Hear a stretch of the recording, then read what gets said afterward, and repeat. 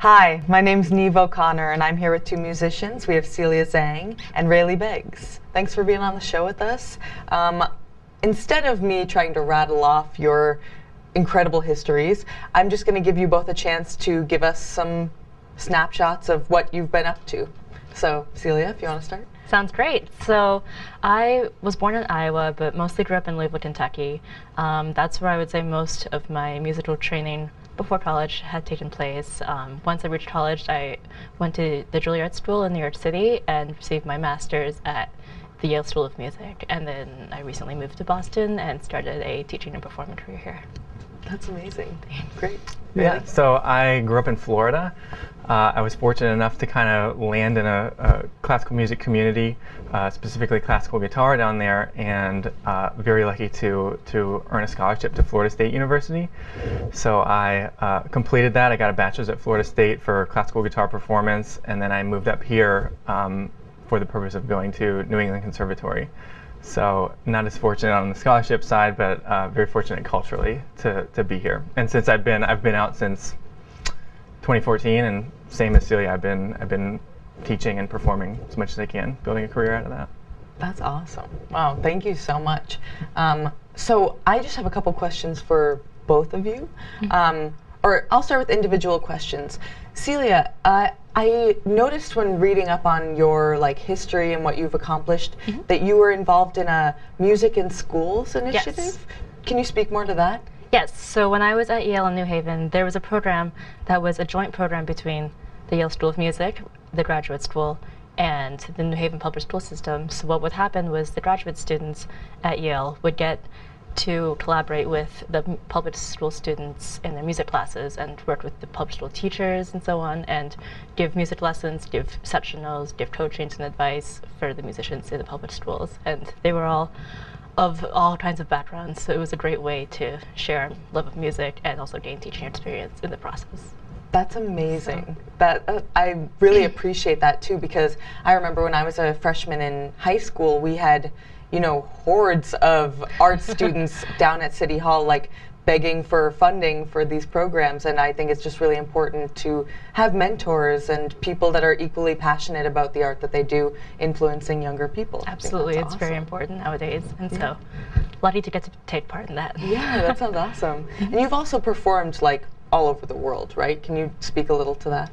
Well, a lot of my training included doing summer festivals, and to those, luckily for me, got to take place in all kinds of places. Some were Aspen, Colorado, Charleston, but also near Beijing in China, in South Korea, also a concert in Austria. It was just all over the place, and so it was a great excuse to travel.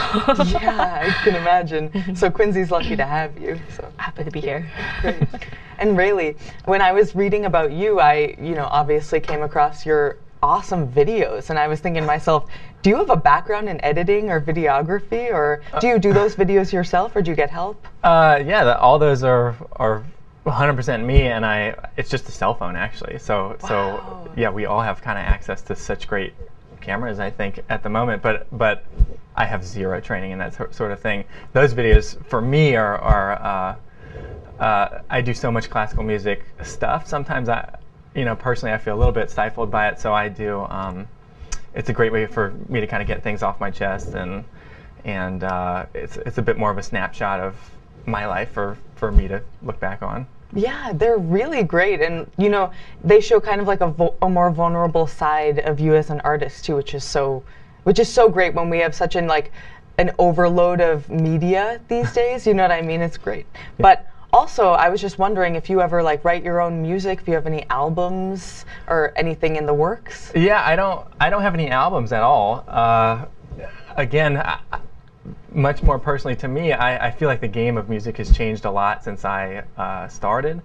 So I used to put a lot of weight on albums, and I used to put a lot of weight on even copyright and kind of protecting stuff. And now, as I've kind of evolved, I care much more about just kind of getting things out and moving on, not really thinking so much doing it just to do it, right? You know, like Yeah. for the love of it. Yeah. And so you sing as well. Was that something that, you know, you've always been doing, or was it your career in music that kind of brought that out in you? Yeah, so I am, again, by no means trained as a singer or even a songwriter. It was much more for me to explore that kind of on my own after having been so deeply trained in classical guitar. I just sort of felt like exploring that sort of thing, and it feels to me very authentic to the experience I'm having. So it's just kind of an exploration, to be honest. Yeah, it's probably kind of like cathartic and therapeutic as well. Yeah. 100%, 100%. And it's the thing I always tell people is it's kind of my deathbed soundtrack. It's like a way to you know, look back on things, and you know, very frankly, I don't care if it does well or if anybody listens to it. It's honestly for me. That's it's for me to sort some things out. Yeah, right? Like, that's awesome. So thanks, guys. Thanks for sharing. So I just had this question when I was, you know, reading about you guys. You have great backgrounds, and now you're coming to this place of, like, bestowing your wisdoms onto today's youth, I suppose. But how does your experience in performing kind of manifest itself in your teaching? And, you know, what do you want to bestow onto your students now that you're at EKS, both of you? Oh, if maybe one of you want to talk a bit about the program that you're both a part of at EKS. Sure. Celia? So EKS is a studio here in Quincy. Actually, it's just down the road. It's on Standish Avenue, and it's a high-quality music school. So it's very focused on classical instrumentalists, and we have piano, violin, woodwinds, singing, guitar. Someone's going to kill me for leaving something out, but we have all the instruments that are in a classical music setting, and then some. So it's much more focused on like a real mastery of an instrument at a young age. So it's a great place to be a part of. I've been there since it started, so I started the guitar program there, and really have a great group of kids, like really excellent studio there for me. And we've actually paired up with what's called the Royal Conservatory of Music.